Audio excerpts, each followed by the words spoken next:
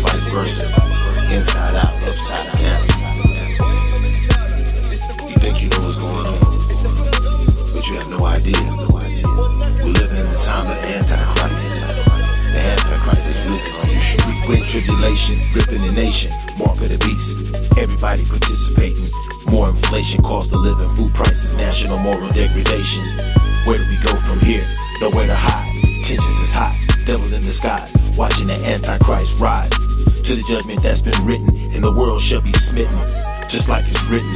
Woe to the emperors making money off the sea. Great shall be the smoke that they see when Babylon falls and mankind is finally free.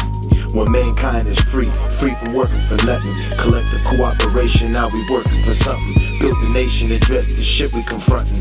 Since the government elected ain't trying to do nothing but the same old nothing, and calling it something. It's prophetic and they see it, but niggas still don't get it.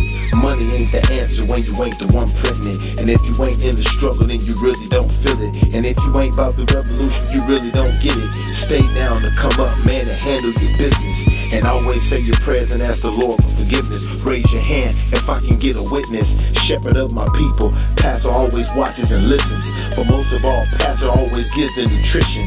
Dreams is for wishing. Yahweh got the word to manifest your vision while you wide awake.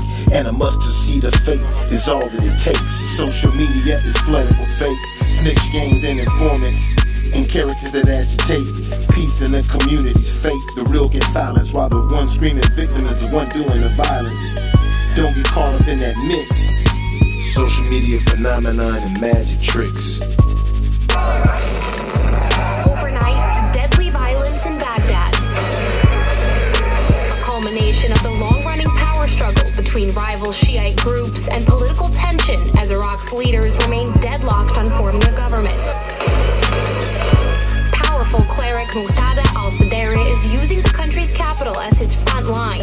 Armed supporters taking to the streets, firing rifles and rocket launchers.